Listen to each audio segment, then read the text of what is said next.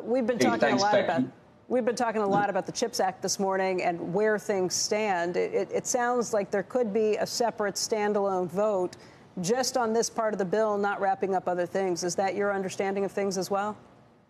Yeah, I think there are three pathways right now. One is House just votes on the bill that Senate already passed.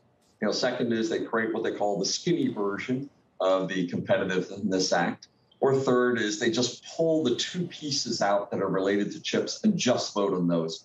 And clearly those second and third options have been getting a lot more momentum in the last couple of days. And we're starting to see both the House and the Senate leadership lining up behind one of those two paths. But my message to our congressional leaders is, hey, if I'm not done with the job, I don't get to go home. Neither should you.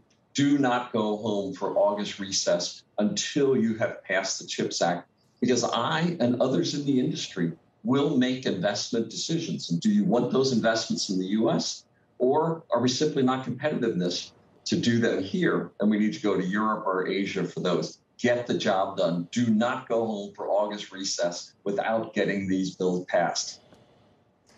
Gina Raimondo, the Secretary of Commerce, has said recently that if it doesn't get done before this August recess, she doesn't think it's likely to get done at all. Is that your feeling on it, too? Why you think it's so important that it be voted on before they leave?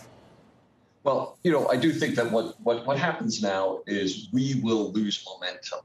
My Ohio plant, right? I want to do groundbreaking. I want to get those shovels in the ground. But I have a great alternative in Germany. And they've moved extraordinarily. I mean, the complex 27-member European nation has, accomplished what we're trying to get done in less than half the time. And they're ready to put the incentives in place right now for us to get underway. Others that I've spoken to of my CEO peers, they're going to make these decisions. And now Senate, passed this over a year ago, Becky. I came into this job with the expectation, the promise that we were getting this done. And now we have to make these investments, and we're making those decisions now.